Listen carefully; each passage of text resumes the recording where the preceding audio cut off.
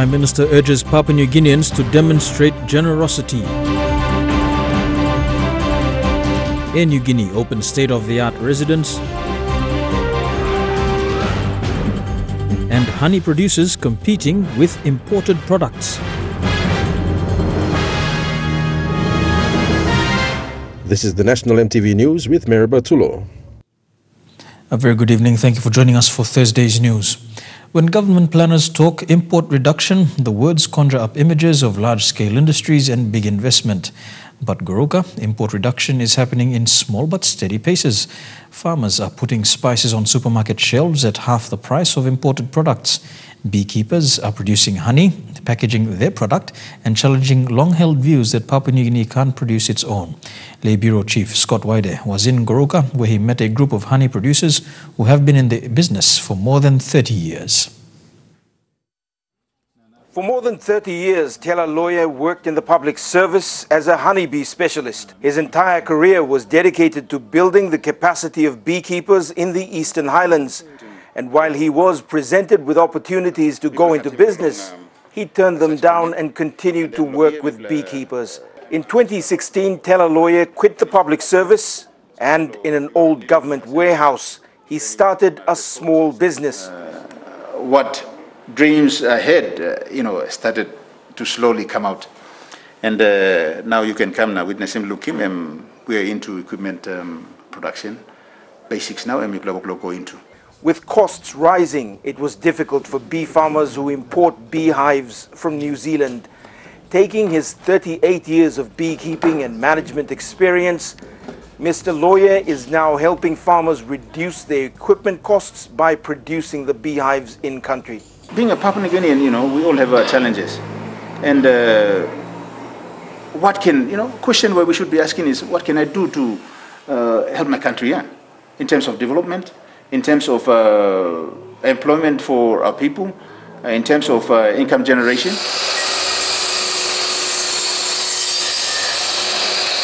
This month alone, his small team of workers made over 100 beehives from local timber. Lo site lo beekeeping, lo go in leaps and bounds. It's nearly 40 years, people work lo crawl here. People work lo drain susuyed. Tela Lawyer is one of a handful of self-taught beekeeping experts in Papua New Guinea. But he says the risk of losing this knowledge is increasing as others like him grow older. Sure, there are other very, very resourceful people who are out there, only needing government support. 3-month blow, training where only kisima. Lo one hap only go school long any sawiya kilimol na only step. Na suppose only no kisim des la good la support lo government. For goodness sake, this is Sawaia, Tintin Blolia, Dreamman Blolia, and by bottling stuff inside Loli Gogona, maybe time will go out to walk. Outside Goroka, another beekeeper, Samuel Kuku, shows us how honey is harvested. Mr. Kuku honed his beekeeping skills over the last 15 years and is now an authority on honey production in the Eastern Highlands. Suppose you mean in business lo life, you must work hard now. Because government, business lo government too. I'm something blue. I'm blue one time of family. Samuel Kuku's income from honey alone has risen in the last 3 years. In 2017, he made 18,000 kina. For a farmer with kids in university, including a son who's studying for a science degree in agriculture, it's important income. Time me give him na money me put him inside na effort me put him inside, so now we disable him now. And time la mama here. In the Eastern Highlands, beekeepers are a close-knit community of friends. And while the journey has been difficult, they've found that their strengths lie in working together and getting their products on the supermarket shelves. Scott Wide, National EMTV News, Goroka. A 48-year-old visibly impaired man has beaten all impossibilities to achieve his dream and passion to become a teacher. Desmond Beng is a teacher at the Creative Self-Help Inclusive Health Center in Madang. He teaches other visibly impaired children. Desmond joined other people with special needs to celebrate National Disability Day in Madang. This is 48-year-old Desmond Beng. He was a trained community school teacher who had taught for 2.5 years. At the age of 22, Ben suffered from a disease called meningitis that had destroyed his optic nerve, making him blind. I found out that the doctors can't help me to restore my eyesight, and nobody can. I believe only God can. So someone came along and gave me a piece of card that has the caption on it that says, "Accept what you can't change and change what you can change." The first 18 years of his life was a struggle. He had to learn everything he knew again. In 1994, he was inducted into the Creative Self-Help Community-Based Rehabilitation Program, a program that focuses on helping people with special needs. I have a dream that I want to go back and teach, and I want to, further my education as well. I found out that this is the only way that I can help myself.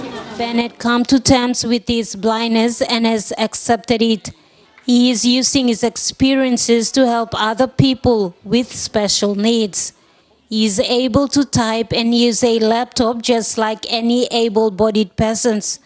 He learned all these skills through brailing his letters. I think with that also gave me some empowerment, and then I didn't know a lot of things, but as I got into this new way of teaching, as a blind and a visual impaired, I train one person at a time. Ben challenged able-bodied persons to become an agent of change in Madang. Speaking at the ceremony yesterday, Ben said law and order has become a concern in Madang. He said this problem has also affected persons with special needs who are trying to make an honest living. You talk about mishaps and there are risks in the community when you walk about long hair. But here, that is law and order problem. You can screwdriver and use toolbox to carpenter and run the road. He was part of the Other People with Special Needs, Madang District, Creative Self-Help Inclusive Center, Divine Word University students and other partners who celebrated National Disability Day.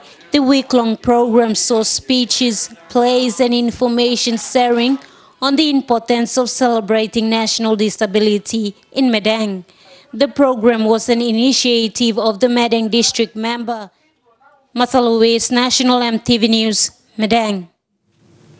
Prime Minister Peter O'Neill has urged all Papua New Guineans to demonstrate generosity and sacrifice for the good of communities this Easter. In his Easter message, he extended his Easter greetings from his family and the national government to the people of the country. He also said that the country this Easter should remember those who died as a result of the recent earthquake and pray for the survivors. In a media statement, the Prime Minister says this is the time of the year when we must reflect on the values of generosity and sacrifice for the good of our communities and loved ones. He said when Jesus Christ died on the cross for us, he made the greatest sacrifice, and especially on this Good Friday and Easter Sunday, we must remember the sacrifice of humanity.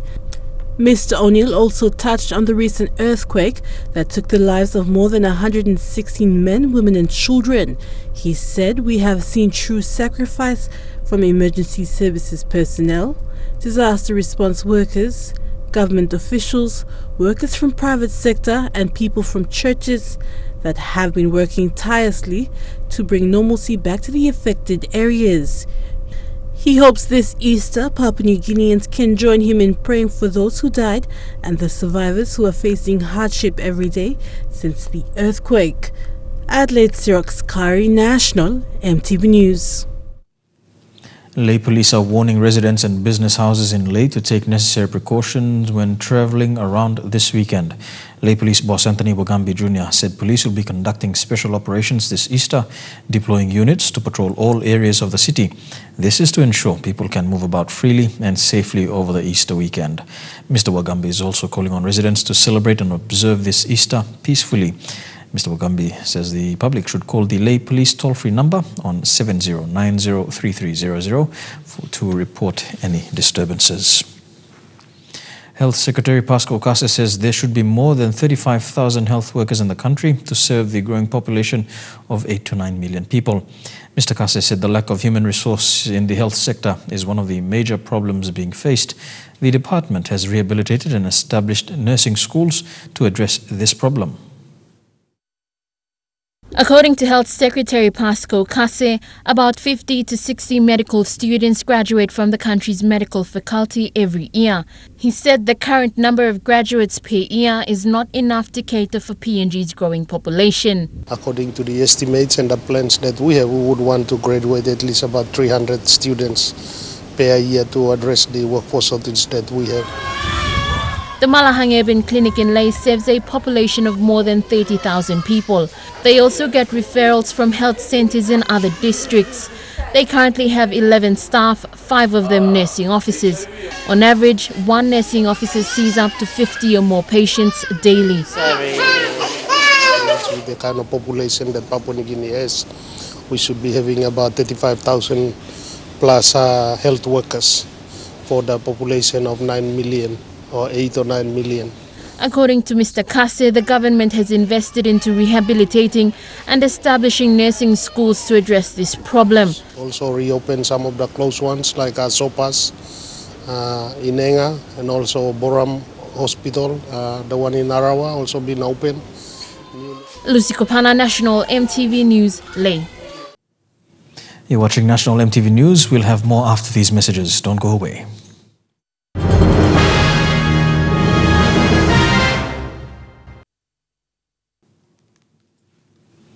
Welcome back to the news. The continuous power outages at the Bomana courthouse has resulted in the adjournment of court matters involving mentally ill inmates. 22 psychiatric patients listed for court appearances today at the Waigani National Court will have their cases mentioned next week. This is to ensure that their cases are fast-tracked and the 22 are given the required medical treatment before they can stand trial. The 22 mentally ill inmates are National Court remandees who are in custody at the Bomana jail awaiting their trials.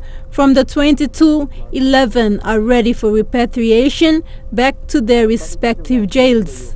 Some have been remanded at Bomana for nearly 2 years. National Court Judge Justice Panuel Mogish says every citizen in Papua New Guinea deserves justice despite their disability or illness. They got treatment, they're okay to plead guilty, then we send them back to their original places and they plead.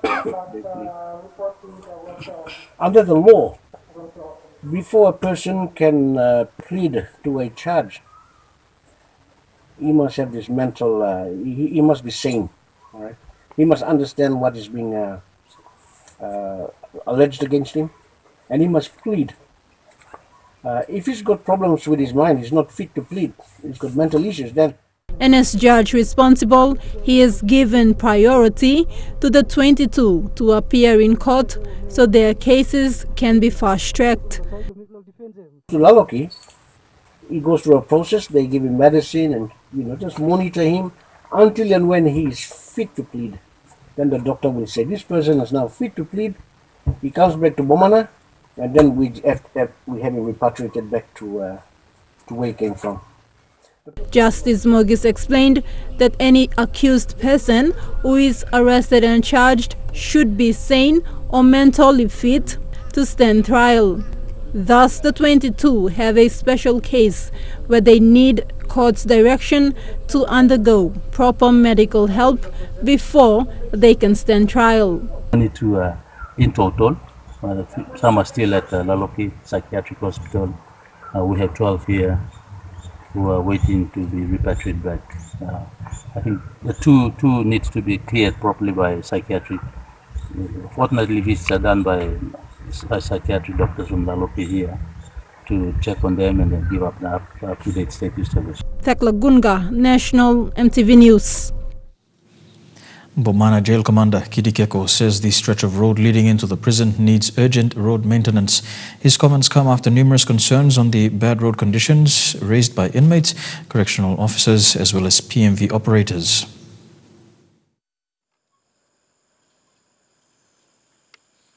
This is the state of the road leading into the Bomana prison and the recently established courthouse.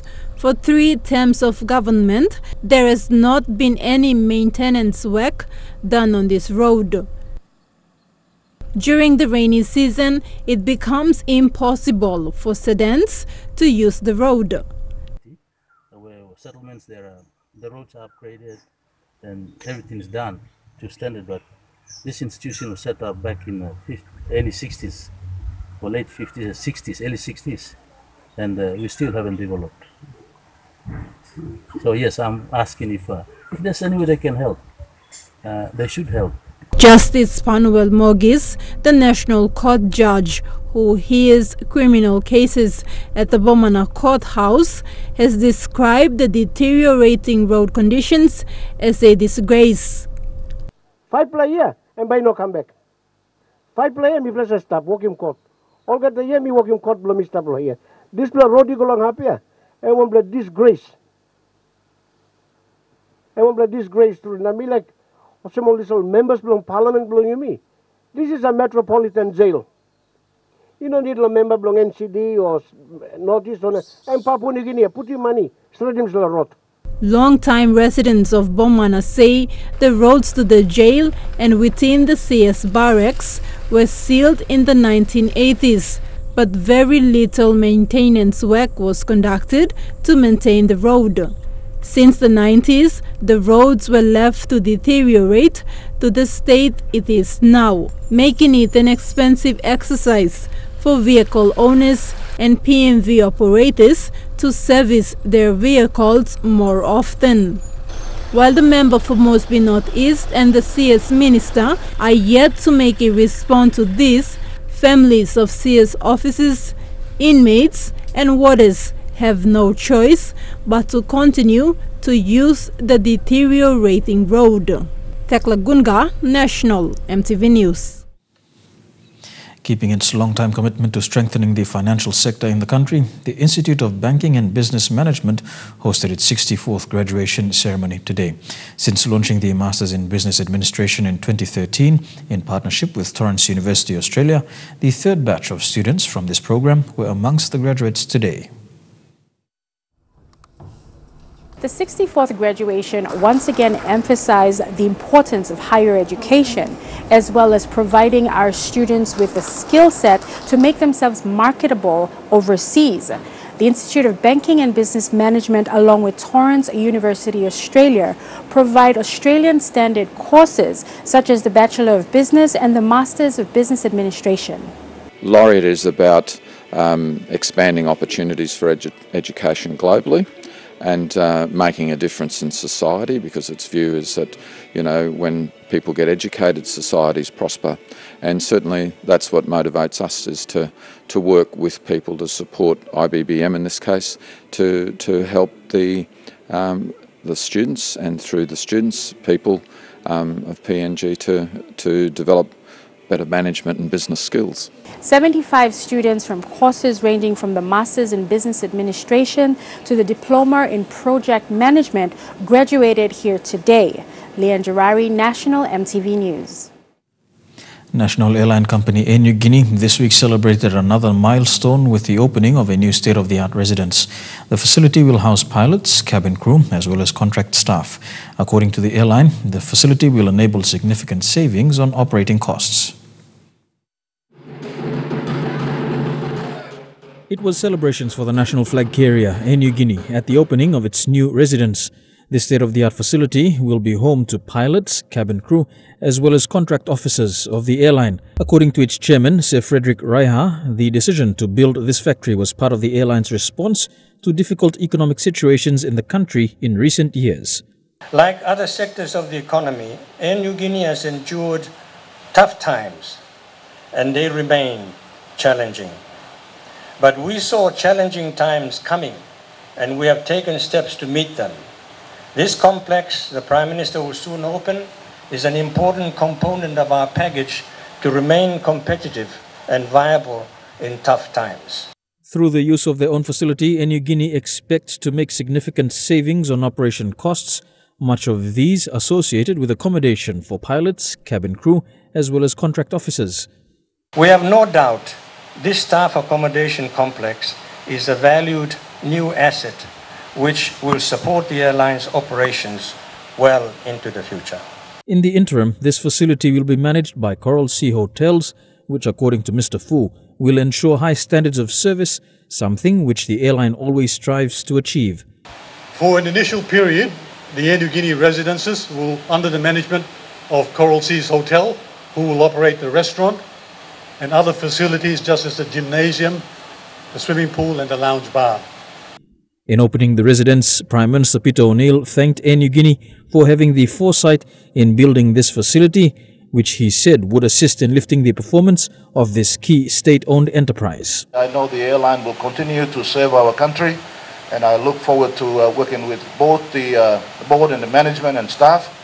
Let me take this opportunity to congratulate you for a wonderful delivery of this wonderful asset for our airline. With that, it gives me great pleasure today to officially open this Air Niugini residential complex. Thank you very much. You're with National EMTV News. We'll have more after these messages. Stay tuned.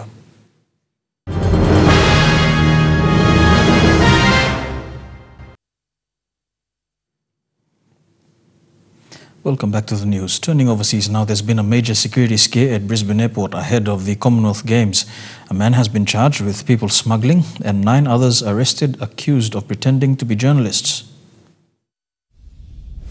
6 days out from the opening ceremony, security has been beefed up right across the Gold Coast. But the first major security scare of the Commonwealth Games has actually happened 80 kilometres up the road in Brisbane. A group of 9 Indians were detained at the airport last night, one of them accused of trying to smuggle the other 8 in with fake media credentials, allegedly pretending they were here to cover the Games. I have talked with the Commonwealth Games lead, and there is no threat to the Commonwealth Games. In fact, what you'll see is that the system works. A Border Force officer in Thailand first raised the alarm when the group was in transit. 46-year-old Rakesh Kumar Sharma did hold valid travel credentials. He's the alleged mastermind. He's been charged with people smuggling and using false documents. He remains in custody ahead of a bail application next week and faces up to 20 years in jail if convicted. The other 8 face imminent deportation. At the 2006 Commonwealth Games, 45 people, mostly from African nations, tried to stay in Australia illegally. 2 of them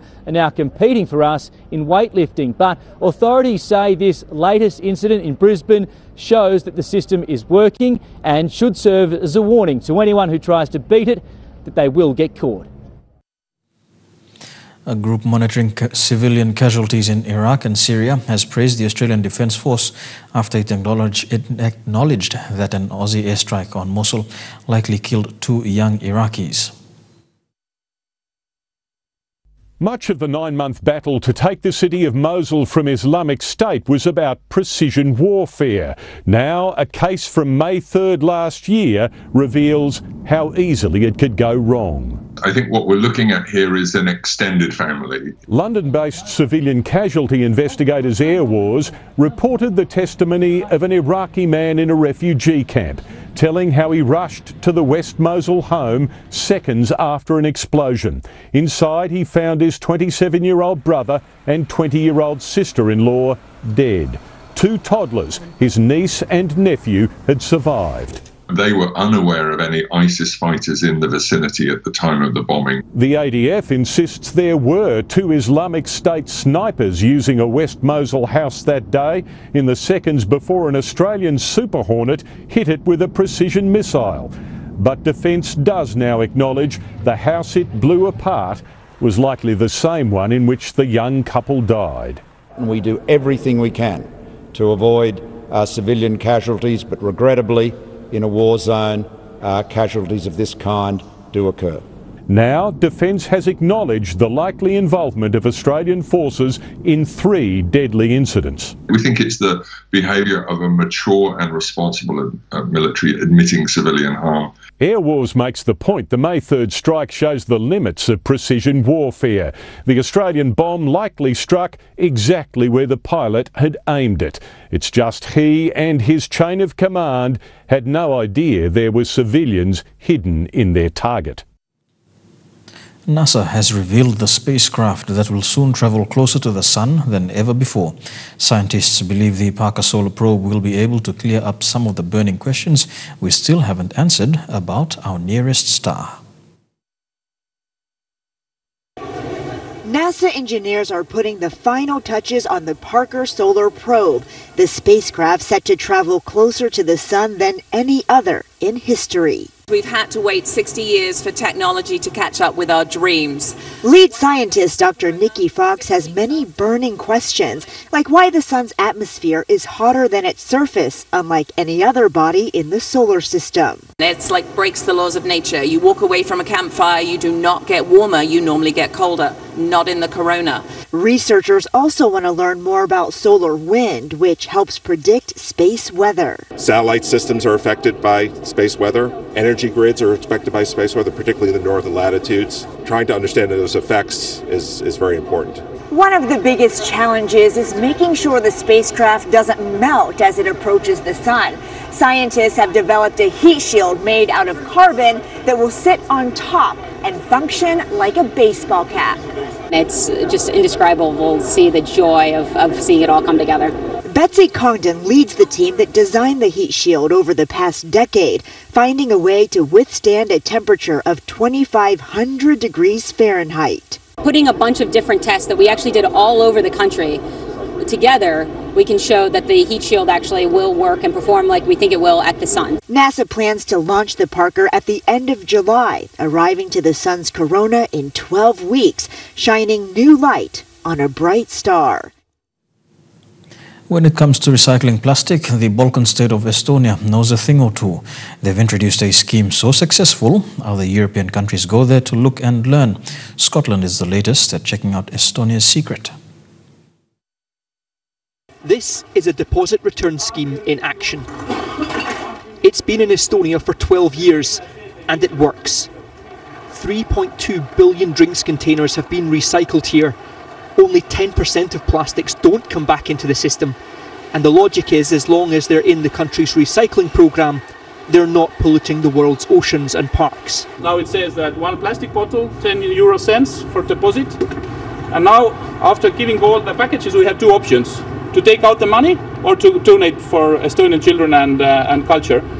One concern is stopping people defrauding the system by returning bottles from other countries. But Estonia has an answer for that. How does the machine identify that this is a bottle not from Estonia? The very most important thing is the EN code, but the machine has different security themes. You put it into the machine tries to detect it in a millisecond, it rejects it, saying that this container is not acceptable, it's not from Estonia. But Edinburgh news agent Ferhan still has concerns about storage. He spoke to Estonian shopkeepers who have to build outhouses for their bottle returns.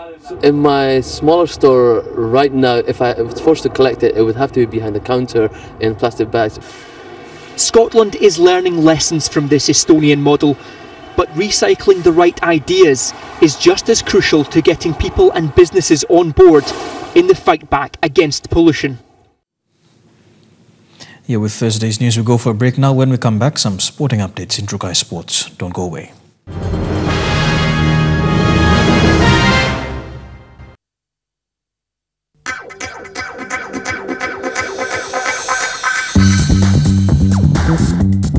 Trukai Sports.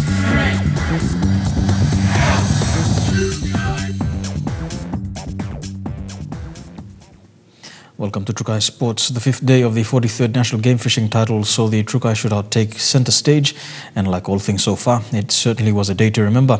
From the shotgun start to where fish finished triumph, here's Judah Memafu with the day's highlights.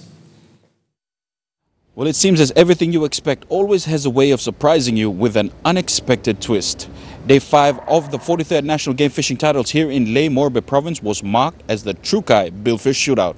No, this morning there was a lot of nerves around the place, but once we got out on the water, it seemed that the wind blew itself out, and it was another fantastic day on the water.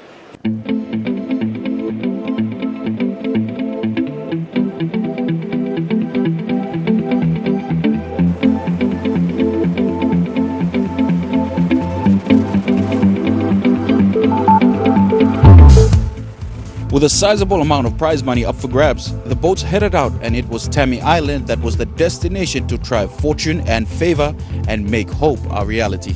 8 billfish captured today, and we had 15 tagged. So 23 billfish all up and well over 50 strikes. So Tammy Island, once again, I don't know if that thunder and lightning was its way of letting us know that she's still firing, but she came through today. First time on the game fishing rod, so I really had no idea what I was doing. I was lucky Uncle Patrick over there pulled in the first one, so I literally learned everything I knew about an hour before I pulled it in, so it was a great day for me. I learned a lot. This isn't the first time you guys probably landed this one, no? It's actually the first time we've won the shootout.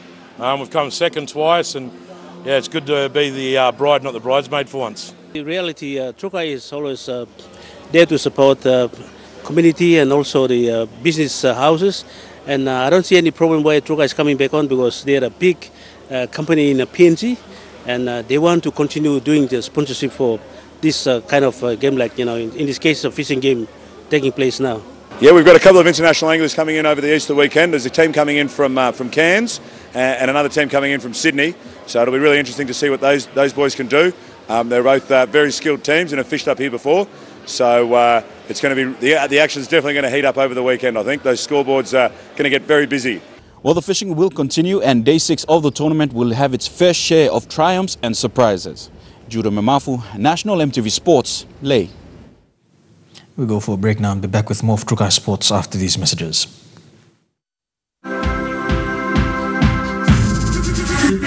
Trukai Sports. Welcome back to Trukai Sports. To some sports abroad now, and the hype for this weekend's heavyweight unification bout has arrived in Cardiff. Joseph Parker and Anthony Joshua have been working out in front of the fans 3 days out from their showdown at the Principality Stadium. A heavyweight championship weighted heavily against Joseph Parker. Everything for the Kiwi is just that bit more low-key when compared to his British opponent, Anthony Joshua. But all the whiz-bang in the world means nothing when it's just two guys in the ring. When I get in there and throw punches and bunches, you know, one of them's going to connect well, and hopefully in the right place where he goes down, and then I say, thanks for the fight. Perhaps thinking the same, AJ's team were ringside, keeping an eye on Parker's training. And strip it all back, this is how the two fighters stack up on paper. In the Kiwi corner, Parker undefeated, 26 years old, 24 wins, 18 knockouts. In the British corner, Joshua also undefeated. He's 5 centimetres taller, his reach 15 centimetres longer than Parker's. On paper, then Anthony Joshua would obviously be the favourite. He's the unified champion, he's Olympic champion in the past. He's had a stellar boxing career. He's taller and he's got better reach, but the bigger they are, the harder they fall. The tale of the tape doesn't tell the whole story. Both sides agree on that. Away from stats, there's heart, there's chin, there's durability. There's no stats for those. And I think both guys have that in abundance. A lot's been made of the fact that Joseph Parker has never faced a crowd of 80,000 before, but that goes both ways. With so many people rooting for Anthony Joshua, the hopes of so many British boxing fans, that is immense pressure. And what happens if he loses? I think he's not going to lose. He's not going to lose. If you dislike him because he loses, disrespectful. Rest in peace to this guy. Him right there. From the mouths of babes, a tough crowd you wouldn't want to let down. This fight is Anthony Joshua's to lose and Joseph Parker the underdogs to take. To rugby, and sitting at the bottom of the New Zealand conference after 6 weeks of Super Rugby and starting to feel like the same old story for the Blues, which means trying to tell a fresh story about the team is getting harder and harder ahead of Saturday's game against the Sharks. Tana Umanga's in his third season of facing the same questions. Yes, now it seemed to be the same theme each week with that. Is that frustrating to you? Yeah, it is. Very. So, look, we've had to make some shifts to those guys that have got the energy and the attitude and the want to do that. The journalists who turn up every week are sick of it too. Is it frustrating, writing on the Blues? Oh, you bet it is. Deja vu all over again, Groundhog Day, recurring nightmare. Yeah, it can be, I think, unless you're an incredibly cold-hearted person, going over the same sort of themes and kicking a dog while it's down. The players notice. You picking us this week or what? You and Sav bagging us again or what? Never mind the reports, Tana Umanga is sick of the team's mistakes that constantly feature in them. You didn't see our last game? I did. Umanga is frustrated by a lack of urgency and constant errors in a lacklustre loss to the Stormers. So has made 7 changes for the Sharks. As ever, first 5 is the ongoing storyline. Stephen Perifetta stepping up to start at 10. Stand-in captain James Parsons thinks taking pride in doing individual jobs well is one key to them finally finding consistent success. Does everyone have that same mindset? I believe so, yeah. And it's the right mindset? Yeah. But for the coach, talk is no longer enough. We can only say and listen to the words for so long before we see the actions behind it. And that's what we're looking for. To cricket, and the 3 players involved in the ball tampering scandal have been handed tough sanctions by Cricket Australia. Steve Smith is being banned from international cricket and domestic cricket for 12 months, and he won't be able to hold leadership positions for a year after that. David Warner has also been suspended for 12 months, and he won't even be considered for a future leadership position. Cameron Bancroft carried out the ball tampering and has been given a 9-month ban. Cricket Australia's major sponsor, Magellan, pulled out of its $20 million deal after the punishments were announced. And in a further loss for Smith and Warner, their $2 million Indian Premier League contracts have been ripped up. They are scenes usually saved for criminals. Steve Smith surrounded by police, even manhandled as he leaves Johannesburg. The public jeering, shouting at him. After details of his 12-month playing ban had just been made public. The process that the Cricket Australia board has worked through over the last few days has been exhaustive to arrive as best we can at decisions that are sanctions that are representative of an appropriate measure given the incidents that took place in Cape Town on Saturday. The Cricket Australia investigation also cleared all other members of the team, including the coach. As I said last night, Darren Lehman's the coach. Darren Lehman was not in any way involved in the incident. In his first comments on the scandal, and at times emotional, Lehman says he was as shocked as everyone else. The first I saw of it was on that screen, and I got obviously straight on the walkie-talkie and said something to Peter, and there was a couple of expletives in there, and then I spoke to the players at tea time. The investigation concluded the ball tampering plot was hatched by David Warner. He even showed Cameron Bancroft how to do it, while Steve Smith instructed Bancroft to cover it up. At least they have got a ban. That's what I was worried about with Australian cricket, whether they might go light on them, but I think they do realise the severity of what these idiots have done. The report also revealed Smith and Bancroft had lied that it was sticky tape being used to alter the ball. It was sandpaper. The release that's gone out today confirms that it was sandpaper. The coach is asking fans of the game for compassion. There's a human side of this. They've made a mistake, as everyone, including myself, has made mistakes in the past. These are young men, and I hope people will give them a second chance. Everything that's happened has happened. There's no way you can turn the clock back now, so the only thing they can do is turn the clock forward and deal with what's in front of them, deal with the present and see where they go. The players have 7 days to accept or appeal against the sanctions. Back home in National Women's Sevens team, the PNG Palais are determined to make the top 8 at this year's HSBC 7 series in Hong Kong. Coach John Larry is confident the girls will do well this time around. Godwin Eki reports.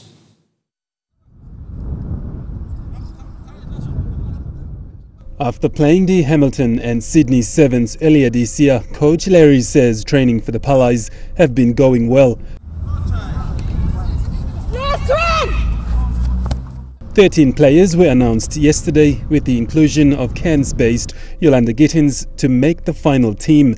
Our aim is to finish first in our pool. We got South Africa, Kenya and Mexico, our first game against Kenya. So it's a strong pool. We want to take one team at a time. The aim is South Africa is our main threat to us. I believe my girls can do it, and we can do it. As long as we do the right decision at the right time. The team has qualified for the San Francisco World Cup. However, the aim is to make it into top 4 in the sevens circuit. Captain Taivalavai says the girls have been training and working hard on areas of improvement in the last month. I'll do my best to take the team down to Hong Kong to qualify for the World Series. It's been good. Training is tough a bit sometimes, but they're tagging along. They've put in the effort to training drills especially, and we're close to achieving what we're aiming to. Winger Yolanda Gittins from Brisbane says she is looking forward to sharing her experiences with the rest of the players. Yeah, I hope to just bring a little bit of experience from the coaches that we have in Australia, and just give all that I can. Whatever the team needs from me is hopefully what I can provide. We've done a lot of running, obviously contact. We've done a pool recovery session today, so yeah, it's been a bit of a busy schedule. I usually play a lot on the wing and sometimes in the centres, yeah, but I'm not sure where they're going to be playing me in this team. First time when I entered Palais, I travelled to Fiji for the Oceania Sevens, and then this year, January, for the Sydney Sevens, HSB Sevens, and then the Super Sevens in Brisbane, and then back home. I feel excited to actually make the team, because every day wake up early in the morning for training and then afternoon again, so yeah, pretty excited about it. Pretty good. I've been learning a lot from the senior girls since I'm the youngest and I've been the new in the team. I've been learning a lot from them and I feel better around them also. Meanwhile, the World Cup Championships will be held in San Francisco, USA in July. Godwin Eki, National, MTV Sports. And that ends Trukai Sports. We go for a break. When we come back, the weather details for the next 24 hours. Trukai Sports.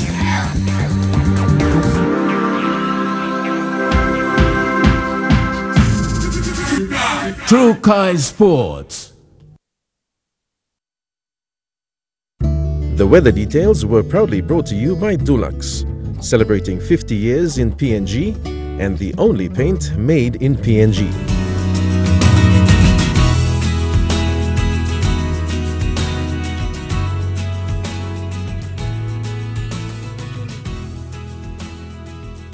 A look at the weather forecast for the next 24 hours. In the southern region, mostly fine for Alota. Thundery showers expected in Popondetta, a shower or two for Port Moresby, Daru and Kerma. To the Momasa region, thundery showers expected in Lae, Wau and Madang. Thundery showers as well for Wibak, rain and showers for Vanimo.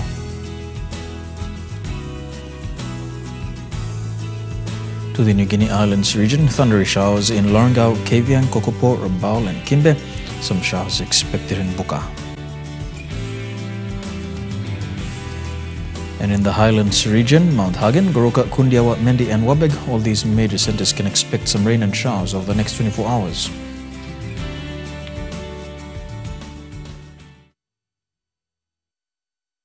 The weather details were proudly brought to you by Dulux, celebrating 50 years in PNG and the only paint made in PNG. And to end the news, a recap of our top stories this evening.